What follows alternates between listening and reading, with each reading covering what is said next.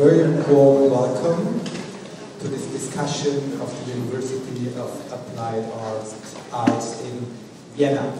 My name is Stephan Hilpold. I'm the head of the Arts and Culture section of the Viennese Daily Standard, and I'm very happy, I'm very glad to moderate this discussion for the next, let's say, 1.5 hours.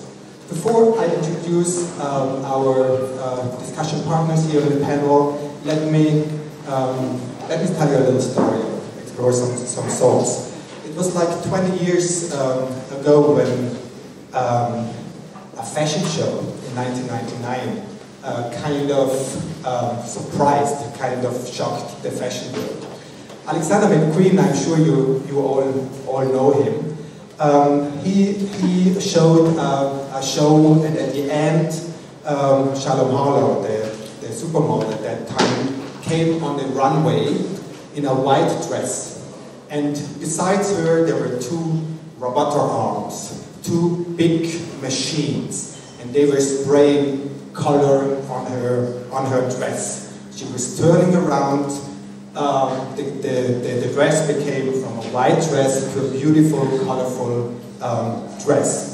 So there were lots of questions which arose at that time, which is, who is the object?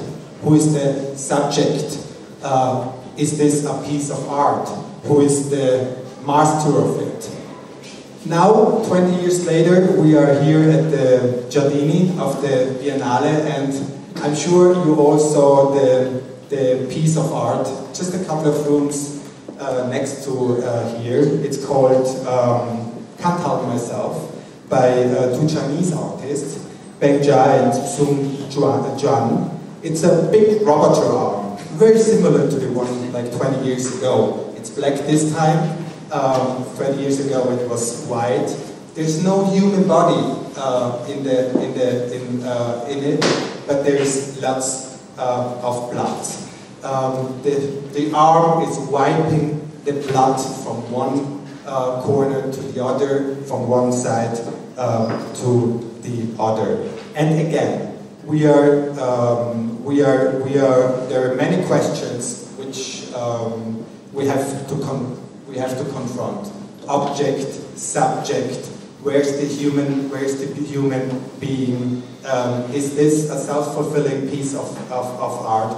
And so on. And all these questions, I think, they will somehow be the theme at this discussion as well. Please let me introduce the panel we have here. I would like to start on the far right with Gerald Bast. He's the president of the University of Applied Arts, Vienna, and member of the European Academy of Sciences and Arts. Then we have Ruth Schnell. She's a pioneer of media art based in Vienna, working with computer-aided tools since the mid-80s. And since 2010, she has been the head of the Department of Digital Arts at the University of Applied Arts, Vienna. Then we have Virgil Widrich. He's a screenwriter, a film director, multimedia artist, and also a professor of art and science at the Vienna University of Applied Arts. His short Copy Shop was nominated for an Oscar. Then I would warmly welcome Margarete Jahrmann. She's an artist and professor for artistic research at the PhD in Arts program at the University of Applied Arts in Vienna, and at the same time she's also a professor in Zurich at the ETH for game research. And last but not least, Bauer. She is founding director of the NTU Center of Contemporary Art in Singapore, and she was formerly an associated professor in the Department of Architecture at MIT, Massachusetts. A very warm welcome for all the participants in the discussion.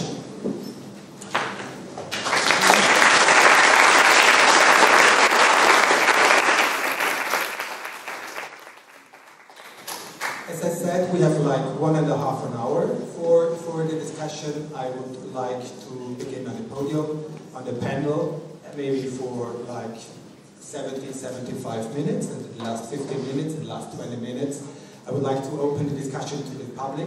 So you're very welcome to ask questions, but we go to that afterwards.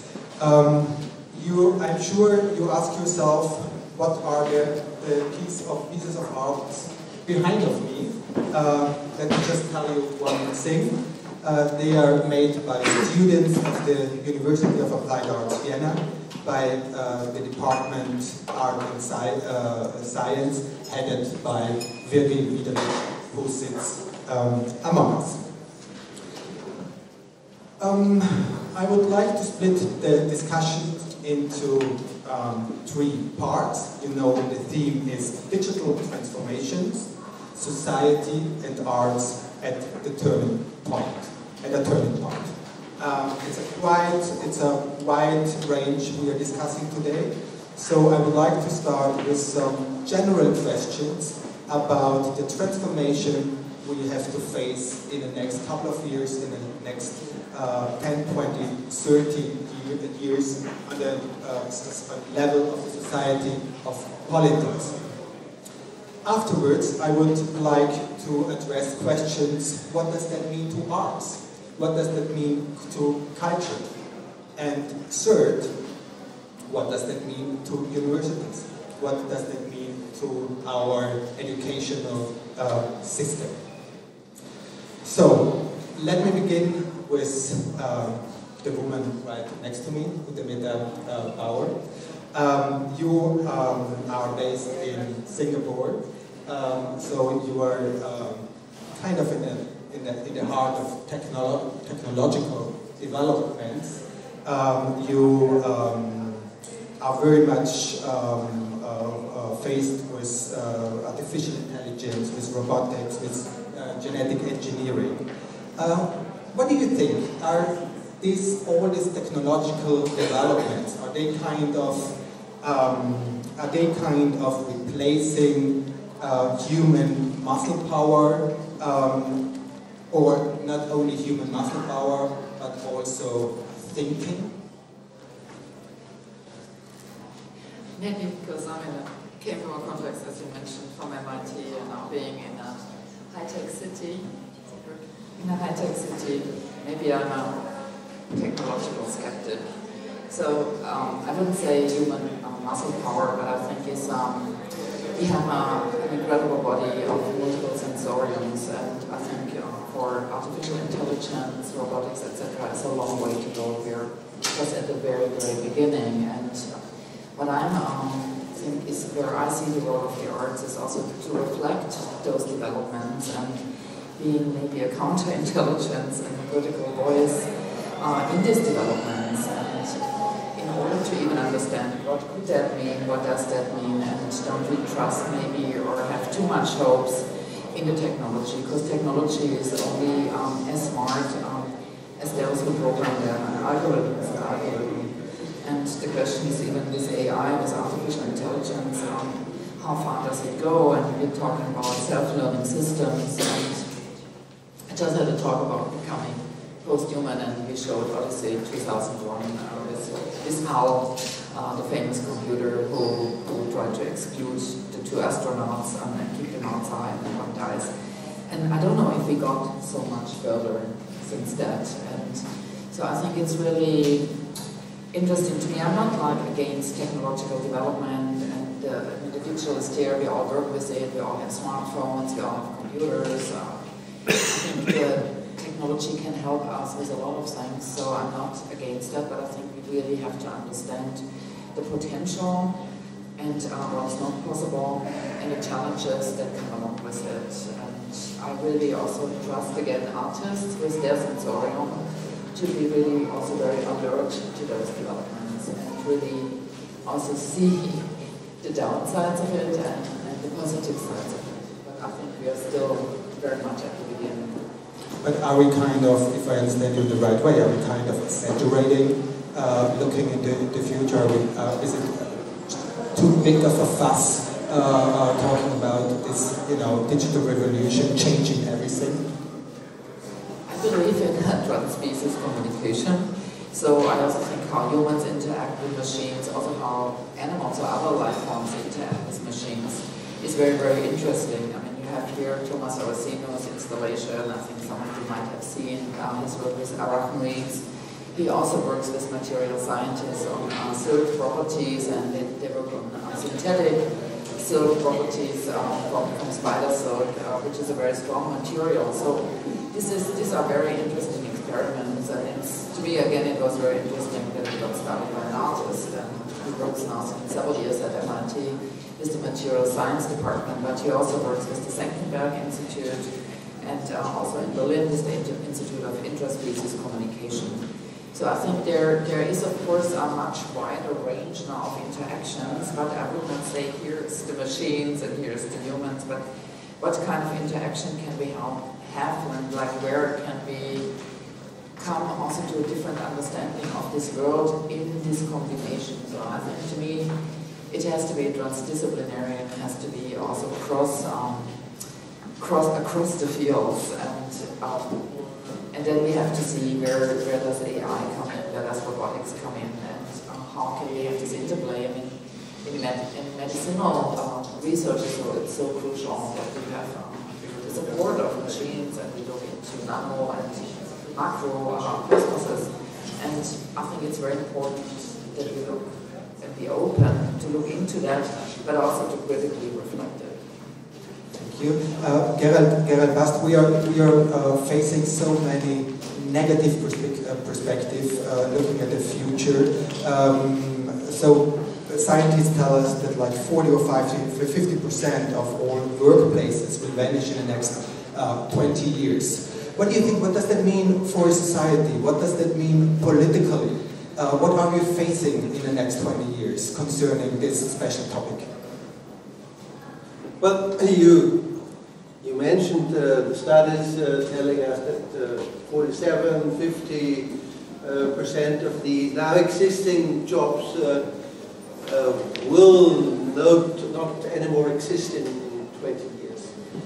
The interesting thing is that we have a lot of studies financed by diverse lobbying groups telling us, no, don't worry, it won't be 50%, it won't be 40%, it maybe will be 30 or 25%, and there will be a lot of new jobs created by the digital revolution in the next decades. Interesting thing is that everybody is knowing and admitting that the digital revolution, the technological revolution, will cost a lot of existing jobs. That's no doubt. The only question is if and how many new jobs will arise, and when will this happen? This is the big question, and so far almost none of these counter studies telling us don't worry, we will manage the problem. They don't tell us when and which kind of new jobs will arise. So if we, and may it be not 30, even if we have 25 or 20% jobs disappearing in the next 15, 20 years, you have to imagine this is a total revolution in society.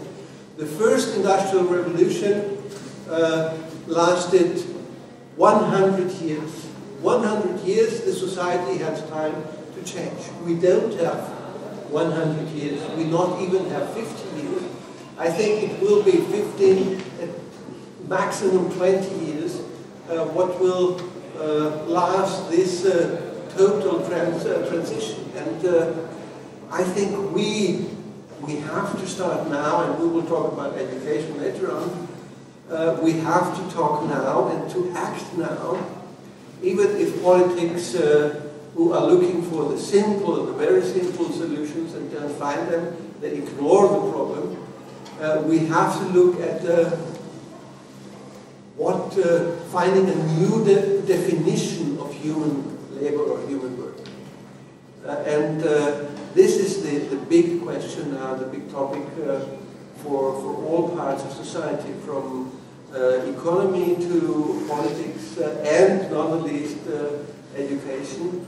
What will be the new definition of labor in 20 years, and who will have the power to define it? And in this kind, I think education and the arts will play a big role in this new definition of what is labor. But about which kind of jobs vanishing are we talking about? I'm sure it's not all of our jobs. There's certain jobs. So which are the most endangered ones? Well, that's also interesting. It's not just what a lot of people believe. It's not just robots which are working in manufacturing plants who make the manufacturing workers obsolete. No, this already is going to happen. It's increasingly happening. But what we will face is that for the first time, the well-educated or seemingly well-educated middle classes will be very much part of this revolution. So law, administration, public administration, business administration, even medicine, and even parts of the arts, of the creative, so-called creative industries, which was hyped in the 1980s, 1990s, that's the future. All these areas will be inflicted with robotics and even more with artificial intelligence. So this is the totally new thing, that not only the low-educated classes will be affected by this new situation, but the middle classes and parts of the so-called well-educated upper classes will be affected. And it's not just that education as such will bring a solution. The real question is which kind of education. Ruth, Schnell, we are not only confronted by a huge shift in the workspace. We are now confronted by a huge shift in gathering information, by a huge amount of knowledge we are confronted every day. How can we deal in future with this huge amount of information? In which concern technology can help us with it, or how important is it that the technology helps us with it? I think it's very important for future, yeah. But I think first we need, and I agree with Ruth Bauer, we need a clear awareness of the present and the massive technological changes we are witnessing at the moment. Knowledge is the key and the fundamental tool to critically respond to that scenario. What I want to say is code, algorithms, and big data are something we have to watch critically now. Using our knowledge and our mind and our bodies, as we know, vital decisions are being delegated to algorithms, including, for example, decisions which lane, best traffic lane, but also about the opportunity to get a job or not to get it. Now, not in the future, it's now. And or to get a loan from a bank. And micro-targeting techniques are set up in order to influence the decisions of consumers or the ones of voters of elections. Yeah? So, and as if it's Harari who says we have to be in the game and to keep us, or There are more the dystopian or more the utopian. Margaret Mitchell is a Google scientist. She says we have to drive this car. It's not a self-driving car. We have to drive it, and we can have it, or we could drive it, or we can at least participate, and we have to change. My opinion is we have to change from users to participants. Yeah? But that's only possible because algorithms are quite hard to understand. So the effects are quite easy to understand, the effects, but not the consequences. And we have to know about the consequences. For instance, of course, that means we have for instance, there was last year, Google participated in a secret military project called Maven. It's an AI partnership on self-learning weapon systems with the Pentagon. So their own employees didn't know it, and as they could find out it, so they due to the massive protests of the employees there, some quit their job, some so Google had to end this cooperation by last December. So we are in the situation now. It's very hard to get to look into it. Of course, the algorithms are a self-learning system, but we have to get more information, transparency, reflection about the consequences.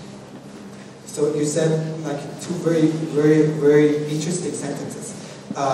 So we have to watch algorithms, among others, algorithms very critically now.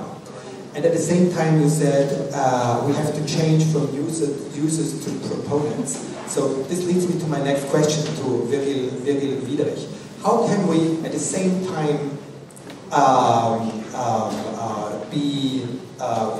use algorithms and be critically towards it? How does that work, or does it work?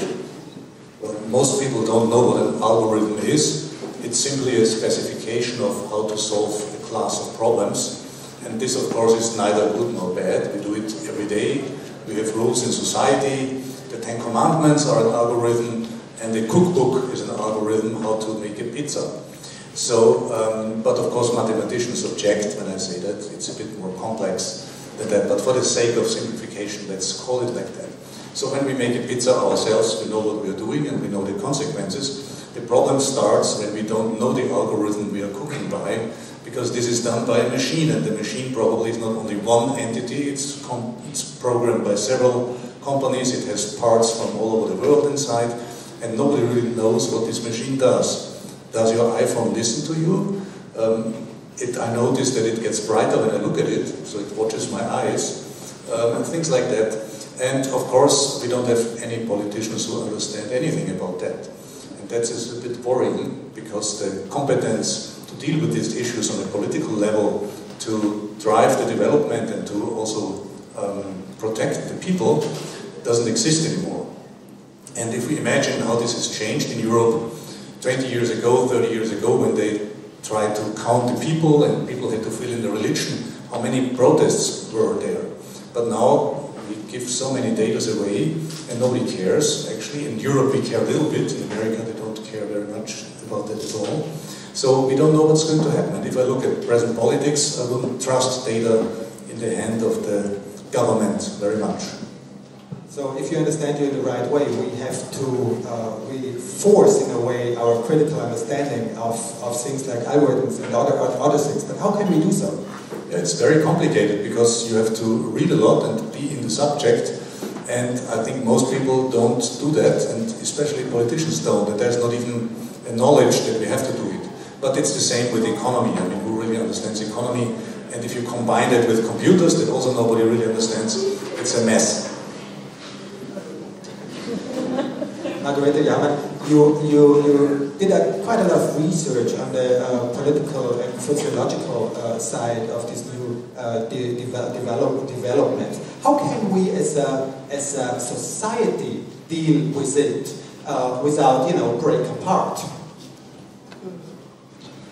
Yeah, but the fractalizing is not a bad idea, as you say. That breaking apart is not necessarily so negative, if we translate it literally into my Austrian language thinking, because this means there are many parts, and sometimes the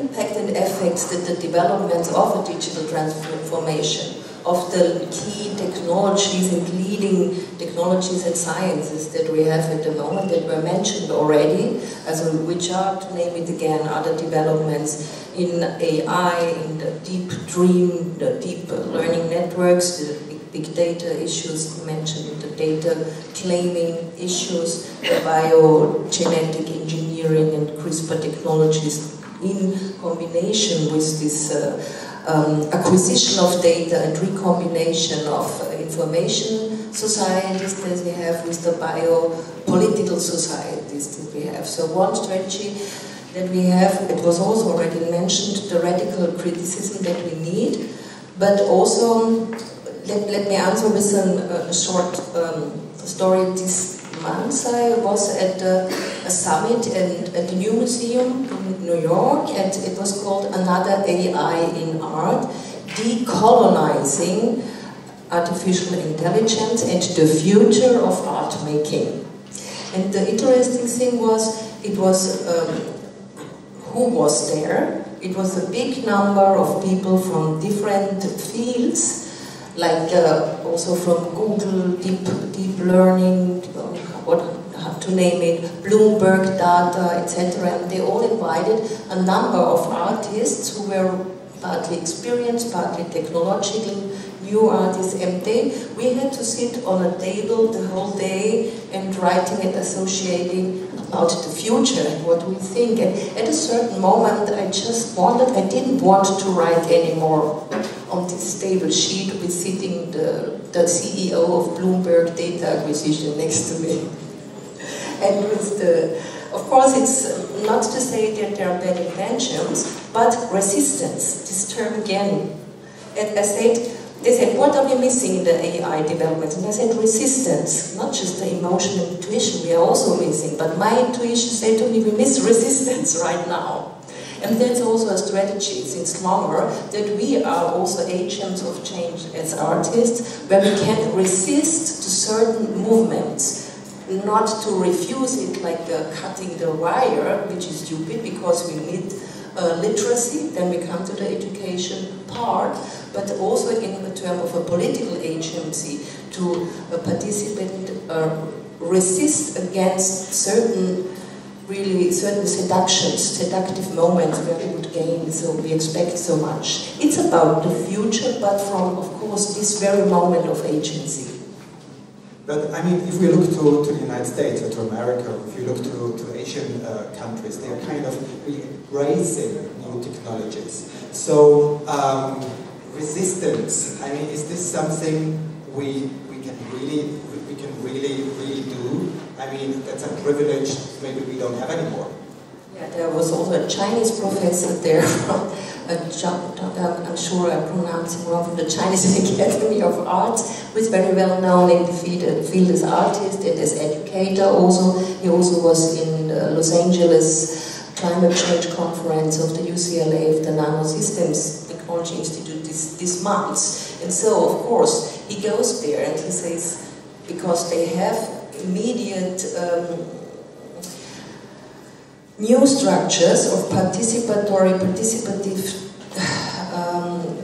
processes, and you gain some, so it's embraced, of course, so facial recognition, and because you have a direct credit and bonus system, which if you are there, it really helps you if you go to the authorities, and if you have your scoring points. It is really scary for us on the first glance. Second, what do people do then with it? So resistance needs a new definition.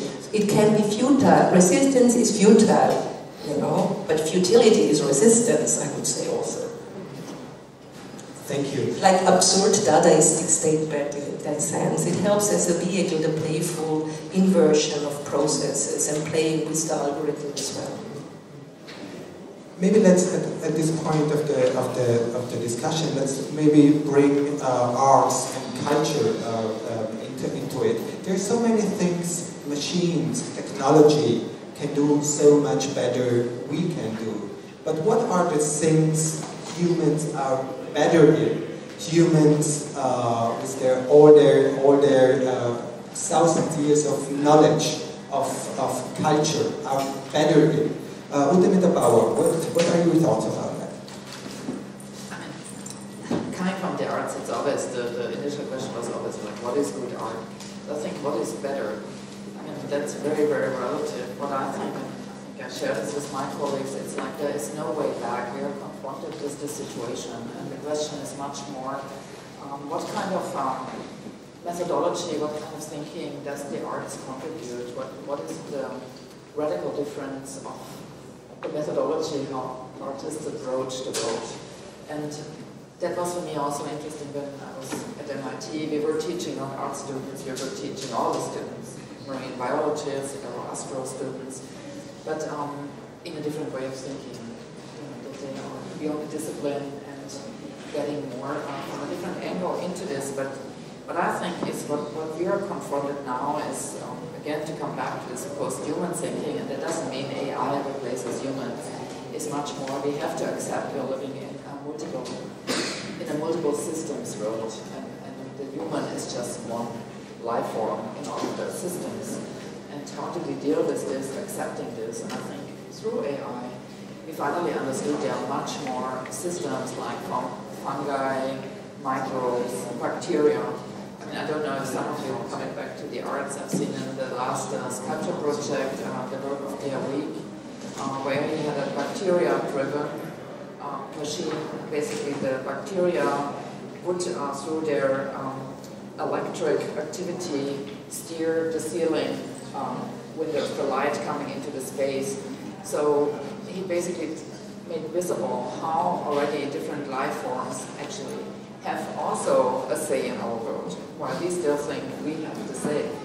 And so to me, it's not just AI, it's really understanding the multiplicity of life forms and these interactions. And I really agree with my colleagues, like, we have to understand how this is all functioning. We cannot go back, and I think it's really important to also train our students and so like to engage with this, to be even able to see what's happening. It's not even to be critical, sometimes we don't even see it, they're not aware. And at MIT we also have the Center for Civic Media, and Kate Crawford, I think you know her, she started the Institute for AI Now, but that's a critical entity to really have a check and balance what's going on in AI. And we cannot go back, and I think it's very important that also artists with their way of thinking and maybe being in a different way embedded in the world engage in these new developments. But if you understand it in the right way, going forward means, in a way, going back. We're going back to nature, for instance, the example you gave just before. I wouldn't say go back to nature. It was also this division between nature, artificial intelligence, and so these are very, I'd say, like abstract divisions. I think it functions much differently. We continuously already interact with machines. There is no way out, but we are also constantly embedded in nature. And it's not like here is the city and there's the country and there's nature. I mean, our body is full of bacteria. We are nature, but we are already partially a machine. Each of us has a cell phone. We have body extensions. So we really have to understand that there are these divisions in that way. How we would prefer it don't exist in this way. And we have to really learn how do we understand ourselves differently in this complex system, and how can we still be able to even interfere. And I think my colleagues who work in that area, they might know much more about the possibilities that are there. Well, so then let's ask them. Maybe, I don't know, Widrich, you are in the arts and science field. How can we gain new cultural technologies. How are we doing that, or how do you do that with your students? Well, I think we have to accept at the next level of humiliation that humans will have to endure, not being the center of the universe, not coming from God, but from the ape. And I'm very sure the day will come where a machine is better at everything. It's maybe 10 years, maybe it takes 50 years, but I'm sure it will be composed better, it will write better, etc. And this will be a big shock. And it will question our democracy, if we still have it. Maybe everything is already owned by a country that has no democracy. And it will also bring a lot of questions. On the other hand, I think, let's imagine a computer finds a cure against Alzheimer. Would we be really angry? Yeah? So it's not only negative, it's possible that things happen that we didn't solve as humans until now. So how do we teach it?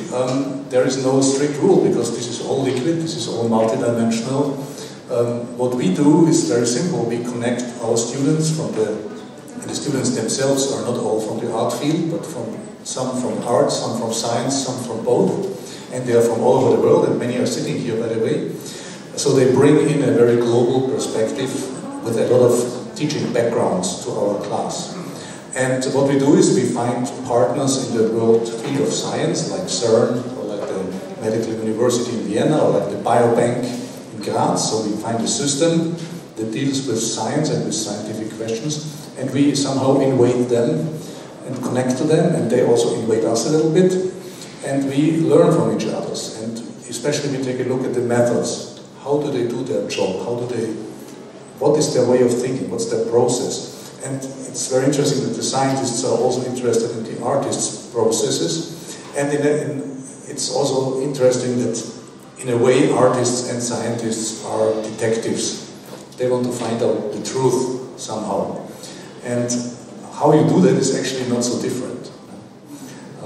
So we learn a lot from each other, and there's no rule. So that's the general answer.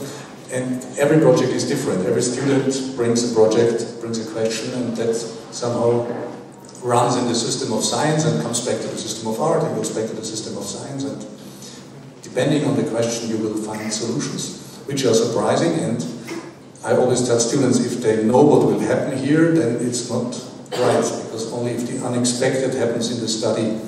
If they produce works they would never have produced anywhere else, then actually we can call it a success.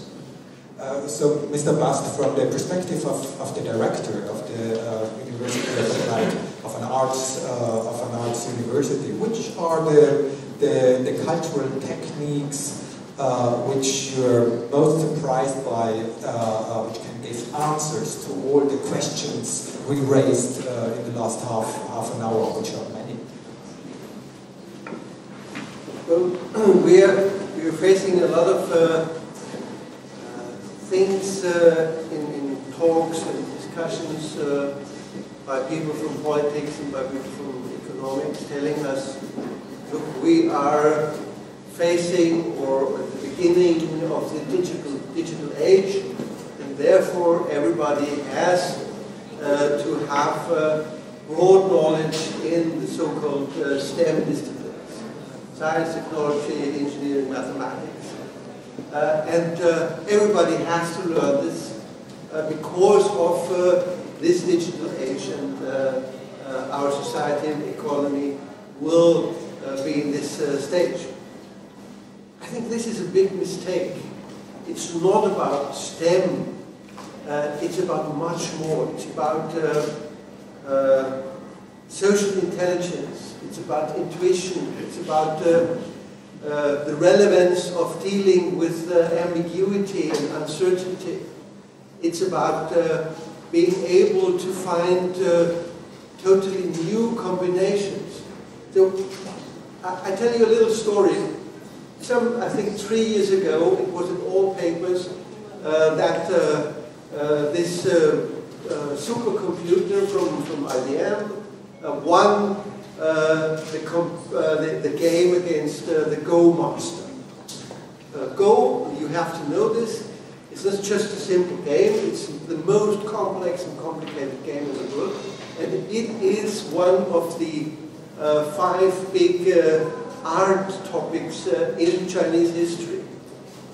The computer won, not once, but I think in 7 matches he won 5 of them.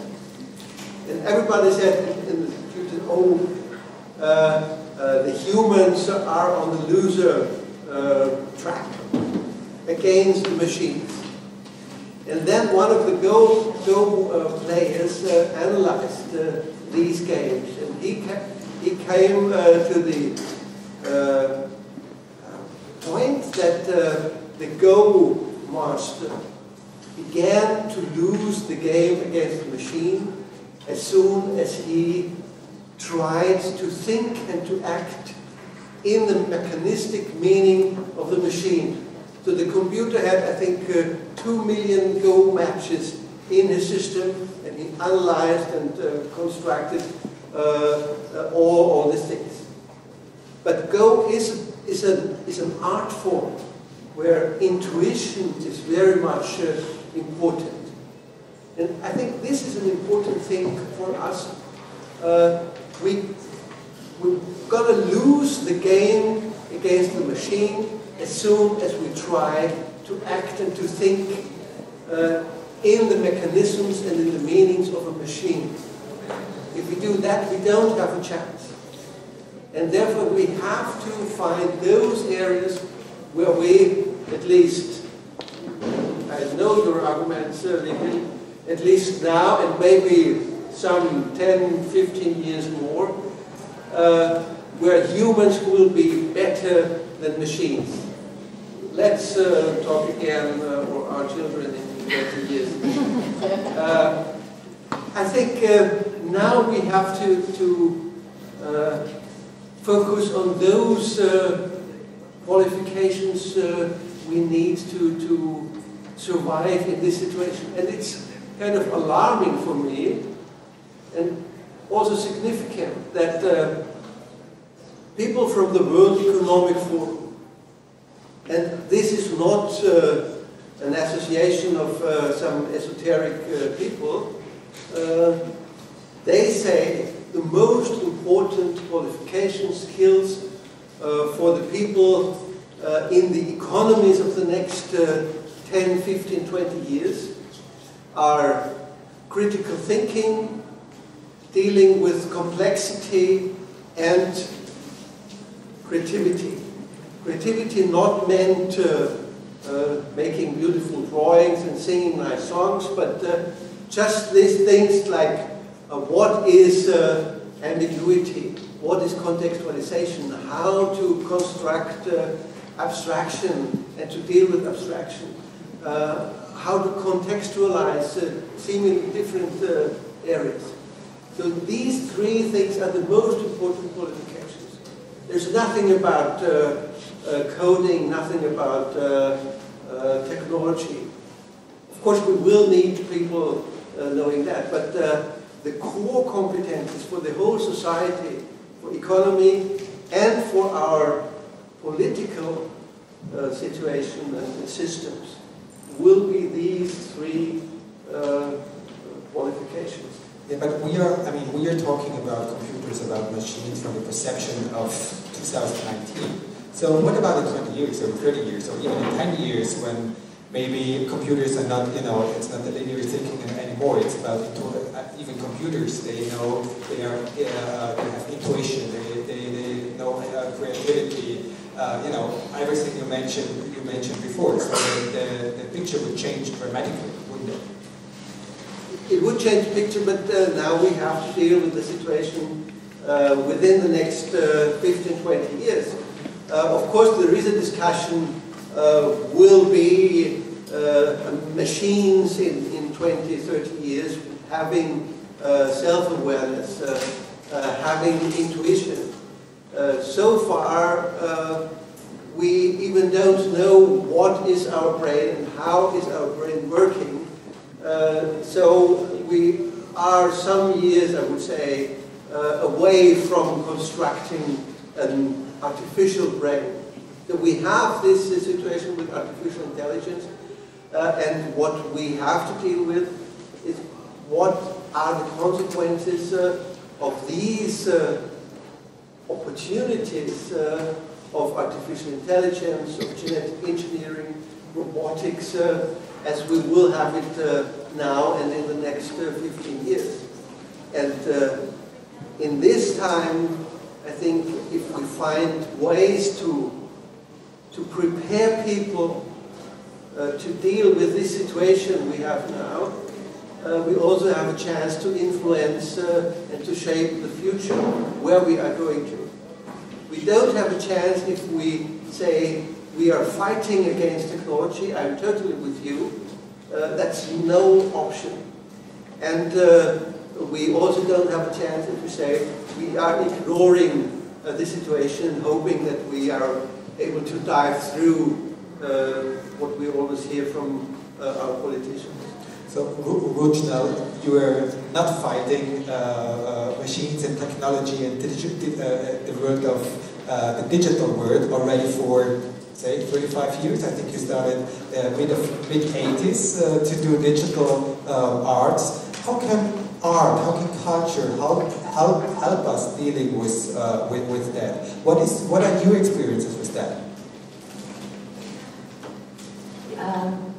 First, I want to point out, just to answer to the algorithm. Algorithm, and I find this very important. Probably the algorithm is a formula, yeah?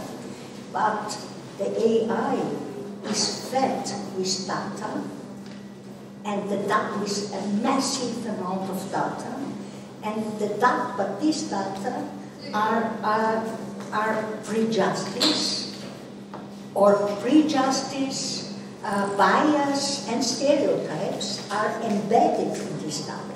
So what we are doing is the algorithm's search patterns are therefore a representation of reality. So this is I find it a very important point that it's not neutral. Yeah? It's fed with the data we have. And okay. Of course, in the digital art, as professor for digital art, but also I'm with this media since a long time. We try, or for me, it's also a mission to misuse. To look into it, to criticize it, to get as much information as possible, and to criticize it, and to transform this, to misuse, let's say, the machine, and then transform, and also to show a certain work out certain points of it, also as critical artwork. Yeah? And yeah, that's mainly it, and this is also at the Digital Art Department. This is a goal, and when I looked through the works, what they have done, for instance, and for instance, I would like to show one work, or not to show, but to mention one work, which was done in 2009 from Gordon Savicic, a former student of us, presented a work called Web 2.0 Suicide Machine. And together with a group of artists, okay, and once it is a program, then once you hand over your login details and click commit, it will methodically delete your information. For example, on Twitter, tweets, Facebook, whatever at that time existed in a very early time, and the reaction was not only an article in the Time magazine,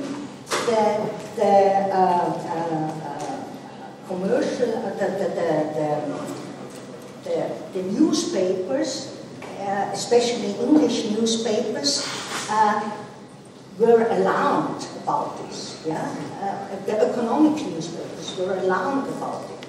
Yeah? So they took something out in a very early time, 10 years ago, and could even get the articles in the economic newspapers. That's an interesting work, and it's an important work. Yeah?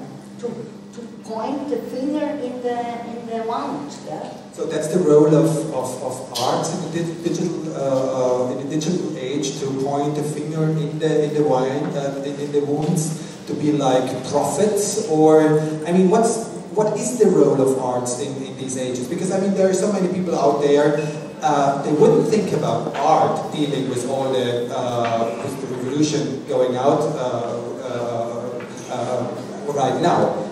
Why is art, or I would like to ask the question a different way. Why is art so important right now? Or is it? Yeah, because art can find other ways of transportation, also content, but in general, it's not probably there for my own artwork, and also I try to support critical artwork, but it's not the only goal which art has. Yeah, it is not 20 years before we had. You cannot always say the art has to save the world. The art can participate in this if the artist wants to do that. Yeah, but it's not obligatory, because 20 years ago, 30 years ago, it was the feminism. Everybody had to solve, to put the problems. And personally, I am in this art field to point this out, but in a way which is not only illustrating, to find its importances, and what the art can is to transfer it into a different way and find other solutions for it. Before I asked Ms. Jahrmann, Gerald, Bast, you wanted to mention something? The question is, which kind of art are we talking about? So, are we talking about the art which is existing and successful within the existing art markets, or are we talking about something different, which, in my opinion, will have much more importance and relevance in the future than it has now, compared to the art market art? Of course, there will be art markets in the future as well, and they will be important. But if we think about what we talked about some minutes ago, what is happening to our societies, losing a lot of jobs. If we look at what is required to the new kind of jobs and the new kind of economies and the new kind of participating in society and politics, we automatically come to these artistic methodologies, which is not just relevant for producing art in the art market. And art also has, I think it's proved position beyond the existing art markets in societies. I almost would predict that we are, although everybody's talking about the age of digital machines and technology, we are about to enter the age of creativity as a counterpart. Being in a situation that these so-called creative methods, creative skills, becoming as important, or maybe even more important, as quantitative methods were and still are in all kinds of areas in our world. We all know about what is happening to our universities. Quantification is a big topic. And in the 1970s, 1980s, we all realized that statistics and other quantitative methods took over large parts of academia, from economics to psychology. And we all know what is happening and which kind of effect this had. I think we only have a chance to meet the challenges the digital age is providing us if we find answers on the creative level, on the level bringing the arts in other parts of academia and in other parts of our society. So, Ms. Jahrmann, as a professor of artistic research, can you tell us a little bit about the art forms you dive in, you are especially looking at?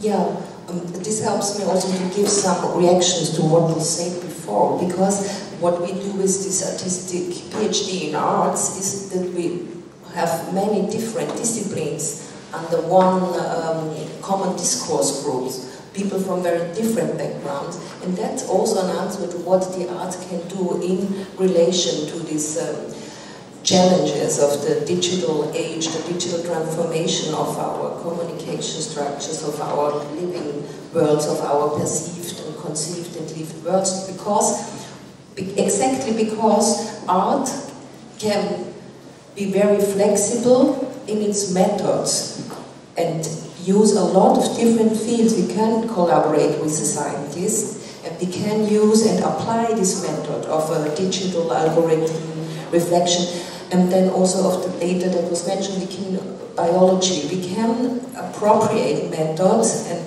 develop then an individual new method in order to generate our own insights, our own epistemic objects that we achieve with this artwork, like a research interest that we also have.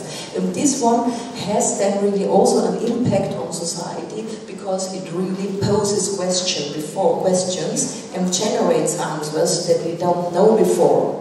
We don't prove anything, we don't give an evidence with this artwork, we generate certain objects and new questions that evolve out of it from the different fields. And this is something, I want to give something that Ruth Schnell was mentioning, the data and the bias that is implemented then in the processes that are connecting, and I know that's your field also, Virgil, these research projects, how this data is then classified in order to develop something which makes it then possible to analyze the data on different layers, which makes up this, what is called now artificial intelligence and a deep learning network. It consists of many layers of data and how they are classified, and this is so very different than as we classify. And that's what our artwork can do.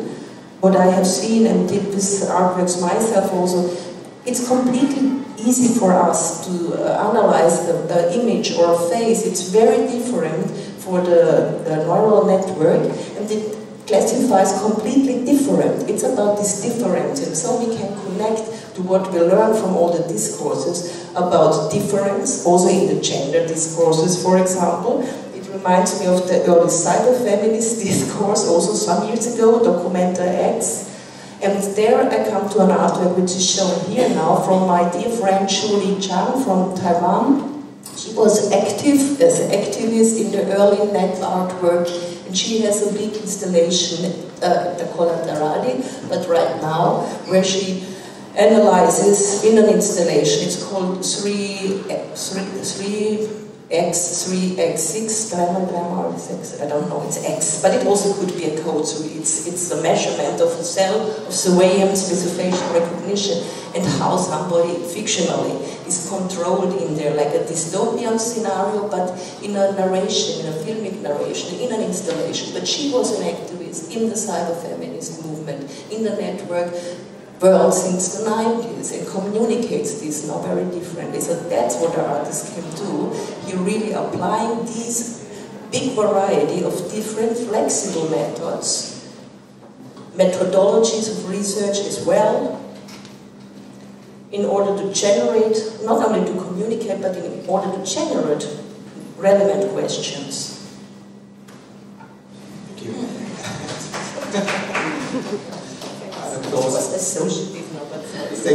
Thank you. I just imagined a guest from like an arts university from like 20 or 30 years ago being among us, hearing us speak about all the different topics we mentioned.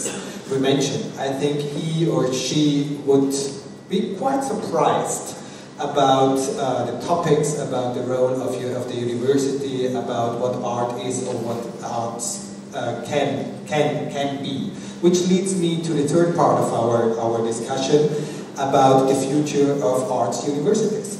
I don't know who would like to begin. I think the arts universities, they are deeply rooted in a system from the 19th century. But arts changed so much in the last years, in the last 10, 20, 30 years. So how does arts universities have to change as well? I don't know, Bauer, who would like to begin? I had a very interesting conversation yesterday with a scientist from the Max Planck Institute, and that feeds also to what I heard from colleagues, again at MIT and now in my university. To have this space of freedom of thinking and freedom of experimentation. And I think it's where I see the future of the art institution is to open them up to other disciplines, to share a certain methodology, and to provide a space of a different kind of thinking and interaction. I think unfortunately, at universities, we are much more restricted. We all have to apply for grants. Money is an important keyword. And everybody who has to write big grant applications know that we already almost need to know the result of our research in order to be a successful grant submission. And I think that really limits us enormously to deal with the real challenges of our times. So what I always enjoy to be as an art program within a larger university entity, so to be a kind of like a refuge for other students. They collaborate with other students on bigger challenges and throw the knowledges together. And I think I see the possibility, and Gerald Bast mentioned that this way how artists think, or like this kind of different open space, I think is very, very needed. And the question is like with jobs, we also have to think what kind of jobs do we have, and the fear of so many people who at this moment are maybe shifting more to the right, to vote very conservative, that they are in fear of losing their jobs. And we always have to tell them, but what job are you losing, you know, and maybe what is gained. I mean, we are also not good of explaining these massive changes to people. They're very afraid of those changes, and I think if we can make these changes more tangible to people, again, also art makes a lot of things much more tangible and understandable to people who have this fear of technology, although we are completely embedded in it. And I see there is a potential for me of the art schools. And when you said 20 years ago we haven't saw that, I don't agree. I think that was pretty much, I mean, Jahrmann's laughing. I mean, we were talking about all of this more than 20 years ago, 30 years ago. The invention is called paranoid. Okay, let's say 50 years ago, sorry. I think a lot is always there and comes and goes. I mean, that's why I mentioned I was looking back and we had this post-human debate if you look back at 68. If you look back at Stanley Kubrick, it was shot in 68. It was shot before the moon landing. And so I think we sometimes forget. I mean, like, we always think everything is new. I think we're going back and forth and sideways, which is great. And it's also always like predicting the future. I come from a city where it's constantly about predicting the future. Singapore is about predicting the future. And I was like, why don't you deal with the now? Which they have huge difficulties. Let me ask you maybe the question in a different way. Is the transformation process we are in right now, is that fast enough concerning universities, arts universities? Because for sure, I mean, so many things changed, but were they enough? I think at this point, I'm very concerned about access to education. I thought it was a huge achievement, for example, that we can have free education. Universities are accessible to as many people as possible without legitimizing will they all get a job afterwards. Because I think if you had a good university education, you might invent your job.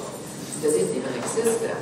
So I think this notion of being like in a space, what you said, of creative thinking, of connecting dots, you know, like making unpredictable connections. I think this is for me still the future, but that was almost there. I mean, like, isn't it 500 years of Leonardo da Vinci? So I don't think we are at a new place, but I think maybe what I see now is very, very crucial is to really understand that we are just, our species is just one part of species, and we are no more, we always think we are the dominant one, but I think that is slowly fading, and I think that's a very good development. I mean, you were mentioning Leonardo da Vinci. He was a Universalgelehrter. He was a universal thinker. I don't know the English word, but the history. An outscience, right? But the history of the university is the history of fragmentation. Which leads us to my next question. I mean, do we have to rethink the role of the university, of this process, of the different departments of the curriculum totally, Mr. Bast? Yes, we urgently have to rethink the system of the university, and actually not only the system of art schools, but even more the system of big science and humanities schools and economic business administration schools. This does not mean that we have to abandon all this disciplinary research and teaching.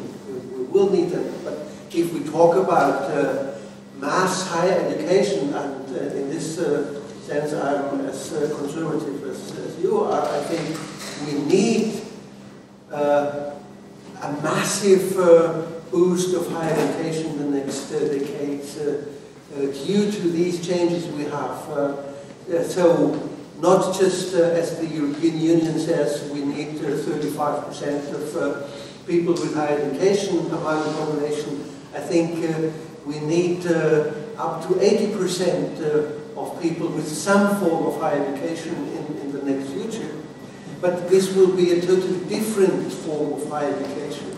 And this will lead to this kind of universal education, the education which is able to combine knowledge, to make happen that you are able to translate different areas. And what we talked about, these typical skills or methods artists are working with, these are methods we even more need in large parts of our societies and our professions.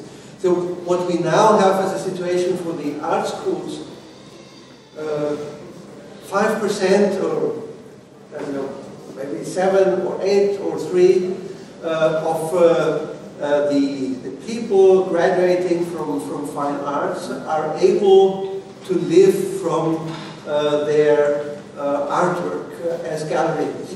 2%. Okay. But if we ask our students, and we have every few years, we are asking our graduates, what are you doing? We see that they are working in totally different, very different areas, and they can profit from what they learned at our university. What we have to do is we have to stop to accept that what they have gained is kind of a collateral benefit. This is not collateral benefit. This is a very important benefit or education they get for their life, for the future of their life. This is what we have to point out in the future much more than we will do now.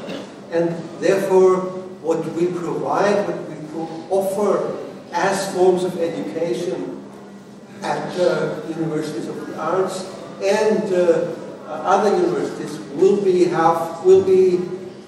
different in this meaning that this merge of disciplines, combining artistic methods with principles of science, technology, and economics, looking at what is happening in the world at grand challenges, frontiers.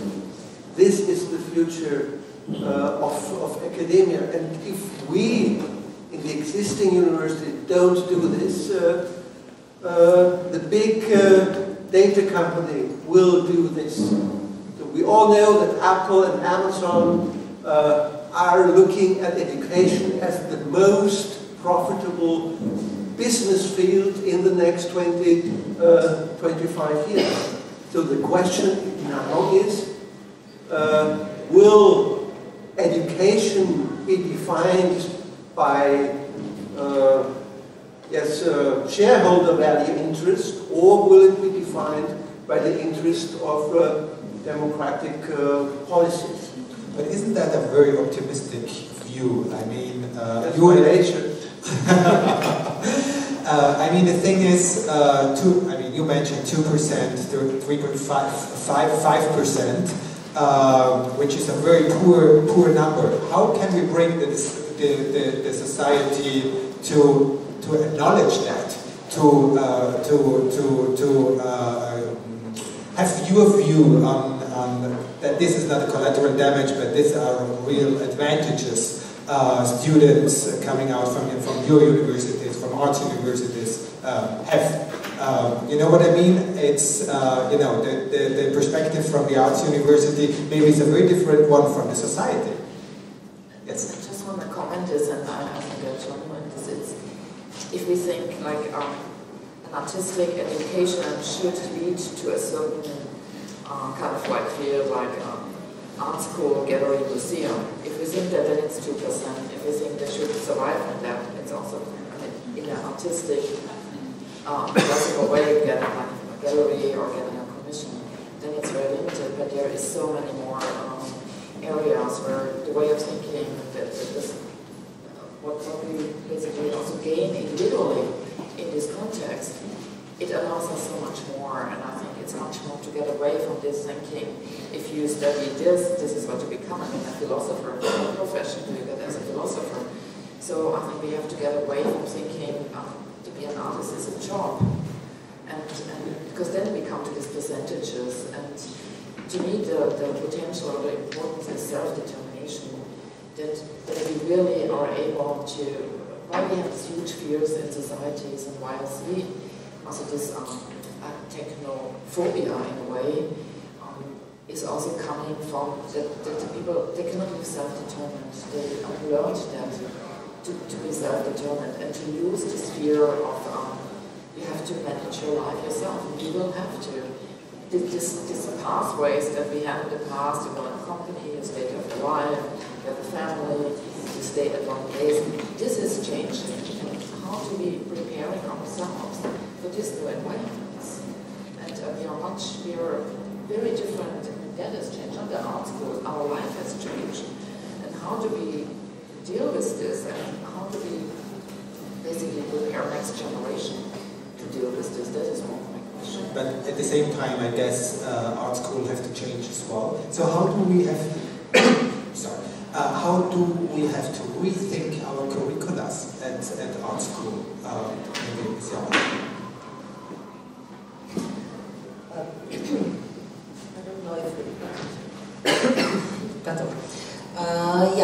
I don't know if you also opened the panel, because I've seen that there was some will to comment on certain elements, maybe not just on this question, but maybe on this.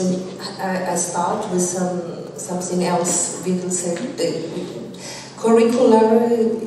Maybe you didn't call it like that, but you said you have detectives in your program. Great. And I think I would like that we see a lot of agents. Also great in the program that we have, and because agents of change, because also at the other affiliation that you mentioned, which is the Zurich University of the Arts, we have collaborations with the ETH, with the technical universities, in my field at least, with the game design department there, where we also exchange, as agents of change, certain methods, the technological programming, methods are exchanged with the artistic interventions. This goes into the curricula. These courses, labs are established. So here, I think we we change and react a lot. It's a constant flux also of the development. Rektor Bast was mentioning this morning already at another discourse that we had before some of these points that are quite important of this fluctuation, and also that it's not about Universalgelehrte. Also Leonardo was not an Universalgelehrte, he was maybe a universal thinker, but he was not universally educated. He was his education was, the family was saving money on him because he was a queer, illegitimate child who got the cheapest education, which was art. To put it into very floppy ways. Which led to exactly, it's not a collateral education, it's a central education. Maybe this remains since hundreds of years already, one constant, but it needs to be integrated in the different fields, of understanding. But maybe I hand over to Virgil. Just one sentence, I think we have to have in mind that what we now understand as curriculum won't exist anymore in 15, 20 years. So we will have much more personalized education, even at universities. We will have a massive change into project orientation rather than gaining information. We will have a situation where we are dealing with a combination of knowledge rather than to store knowledge. We will have tracks leading to a certain profession, may it be producing artist or chemist, and we will have totally different kinds of education. This leads us again to what will be the future term of work, of human work. Education, including the parts of artistic methods of creativity, will be part of the new definition of work. So before we open the discussion to the public, it's 2:15 now. A last comment from Widrich. Well, I think we have to acknowledge that art has lost its impact on society. 100 years ago, Jules Verne invented the journey to the moon, even more than 100 years ago, and science, many years later, made it possible. So the dreamers were the artists, and then came science to make it possible. Now it's the other way around. The dreamers are the scientists, and art is going after that. So we are second, and we've lost the impact. The art market is divided into a very small, for very rich people, market of high-value priced artworks, and this thing here has to do a lot with that. But it has no impact. These are 5,000 people who are rich. And on the other hand, we have all the rest who are seen by, who have no audience, basically. Yeah? We make movies that nobody sees, we make paintings that nobody sees, or just a few people. So the impact on society, to transform society, is quite limited. And we can also see that companies, political parties, and even terrorists use artistic methods, yeah? Methods of intervention and methods of communication. So I think it's very logical what Gerald Bast is trying to do with angewandte, that we try to extend our 2% impact to a higher level, to use art education and methods used in art, learned in art, and a holistic worldview to put people in other positions, in one of power and in one that can transform society as well. And otherwise we will leave it all to the neoliberals who just want to make money, and that would be very dangerous. I hope not to the terrorists. So I would like to...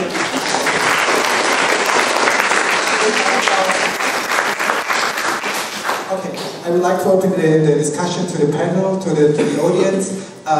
Please. That was fantastic, and my mind is swirling with all sorts of thoughts. So I may not articulate all those thoughts as clearly as I'd like to, but I'll try. So first of all, we talk a lot about artificial intelligence as a big threat. We haven't missed some of the other big threats. The climate change threat is far bigger than artificial intelligence. There's one word. We talked about nature. We talk about transforming society and the lack of impact, but we talk a lot about thinking. We didn't talk much about feeling, whereas the real impact of art is the way that people think. And how do we want to change the way people think to transform society, potentially transform our society's consciousness? That's what's required. We talk about the threat of AI damaging jobs, but the reality is that if we carry on with the same jobs we've got today, the outcome of that is a disruption of our society. So it's a good thing to change the jobs. It's not a bad thing. And the fact that we don't know what those jobs are, it obviously needs to work it out. But if we were to think that, in fact, those jobs must be jobs that are going to lead us to a better place and solve some of the really big problems, and how can art do that? I'm a technology guy, and I work for a large accounting firm.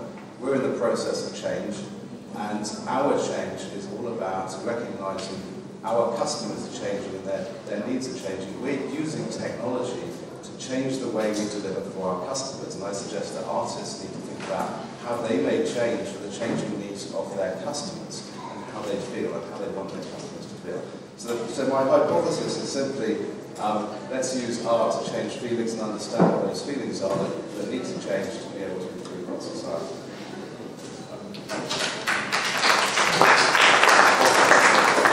I mean, there was no question, but is there someone who would like to respond or to answer? So then we go to the next question.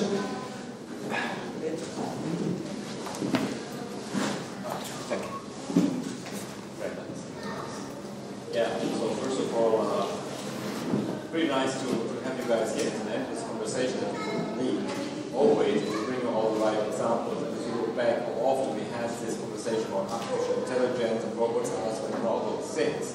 And actually, I'm coming from a company that does robotic process automatization. And we did so because we thought it's trendy. Today we see that when two of our consultants walk into a company, like 20, 30 people are leaving next day because they're out of job. So I'm considering going down that decision because I'm against, but sooner or later, in the long run, we will see that this is not paying off. But what my question would be is, all of it is about money. And that's what's going with the background behind AI.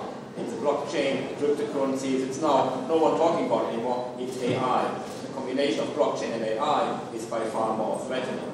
But what I think, and I think that you guys know so much more and would like to express so much more, the question would be, do you think that the solution would be, first of all, a granted income for everybody, that is a basic income, and the second solution would be like the Gene Roddenberry vision of like that the society itself goes, that the money making itself goes in the background, and that everything works automatically, that we can bring the robots behind us, and that we are relieved from work and can focus on creativity now. That would be my question. How do you see that?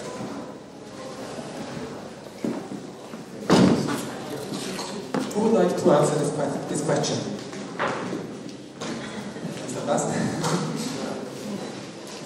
Please say yes. I think there will be no way avoiding something like a universal income for all people, looking at what is happening to our economy. But I do believe that this is not enough. Income and a job is not just to earn money for being able to buy bread and drinks. It's much about identity. It's much about self-awareness. So we have to find a way combining these two things, providing on one side income in a situation where at least in the next 20 years we will get problems having enough jobs, and on the other hand providing at the same time identity and self-awareness. One of our greatest biologists, Edward Wilson, told us that the arts is always was and still is one major necessity for human evolution. And arts not understood as what you mentioned, a small sector for a few rich people, but art for implementation into society, for kind of identity, and not an identity which is dividing people, but rather an identity, what Francis Fukuyama just wrote, kind of a universal human identity. This is what art can give us if we are going in this direction, if we are aware about these needs also on the educational level. Regarding the Gene Roddenberry part, I think if you consider the ancient Greek as a model of that, spending time thinking, writing incredible dramas and inventing everything, they could do it because they had slaves. So maybe the role of the slaves could be done by the machines, and the rest of us could spend the time writing dramas and thinking and dreaming. It would be very possible. If people are intelligent enough for that, is another question, because there will always be some who want to dominate the others and want to make more money, etc., to bring this balance out of balance again. But it would be an interesting vision. I think it's good to come back also to your question. To me, it's really like not so much like where will the art go, or like where will the question is really, as I say, like will we have enough food? What is the air quality? What is happening to the oceans? And if we, like, I mean, I live closer to the Pacific, the oceans are pretty empty already, or what is not empty is microplastic. So I think we are facing already much bigger threats in the future of art education. And to me, or even jobs just at this, is much more like, are we prepared like for a massive climate migration? And we see it already, many of the wars we're facing now started with climate migration. And how do we deal with this? And you brought us in the sensibility or so. We're living in a moment of a lot of fear.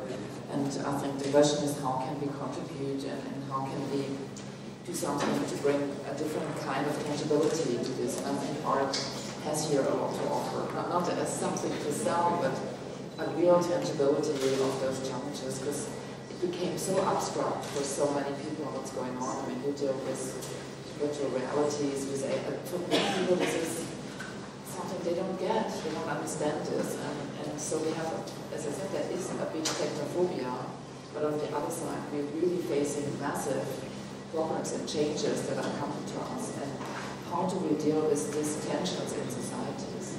So that is for me a much bigger question, and also a big challenge that I feel.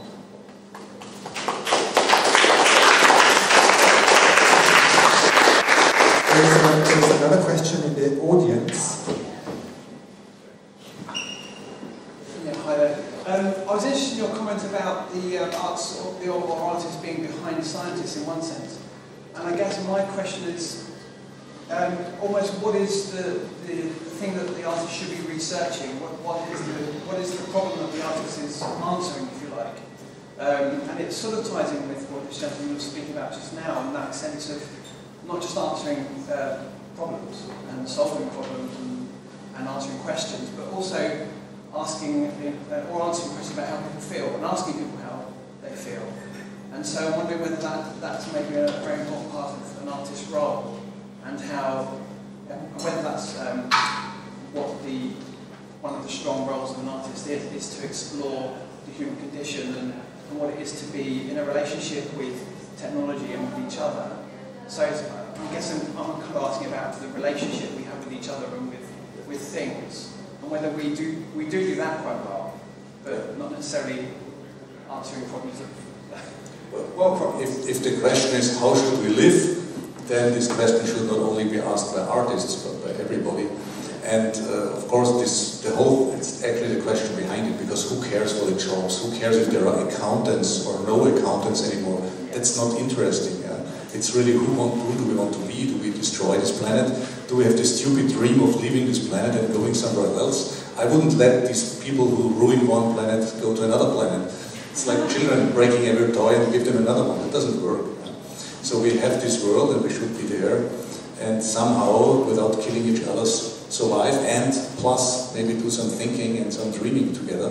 But it seems to be even harder to achieve if you look at the present political climate. Thank you. Just maybe one sentence, because also your statement that you read before that was showing us that it's really, and also the term human condition that you used right now, that really helps me to link again also the argument that we had before, because if you think about a neural network or artificial neural network, it is about the human condition, and the human condition in a social exchange. Also with, you say consciousness somehow, so also global consciousness as well. I don't want to call it Gaia now, because then I sound too old school. But in relation about understanding, this is the surprising link that we have, that these approaches of the digital technologies, of the digital tools, they help us to understand the human condition and how it affects and infects, affects, and then we are close, affect becomes before the emotion in terms of an affect. Also the living condition of the world, and that we are really facing challenging moments. That's absolutely true. But it's surprisingly a way to deal with it, to deal with the human condition. This might be one topic of the art and artistic research, by the way. So we are running out of time, but there are two questions left in the audience. First one is the lady here. So this is a response to your question, but somehow try to synthesize the points that were brought up in the panel.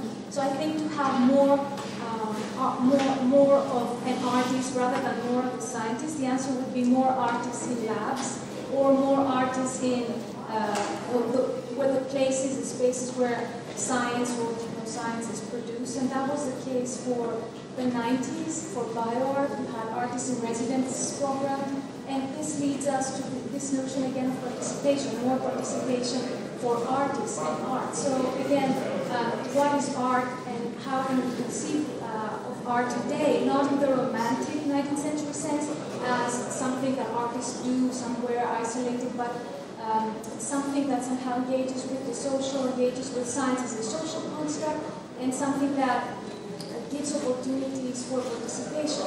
And to overcome this, so to have more of the artists participating, we need a kind of stronger institutional understanding of art as a form of production.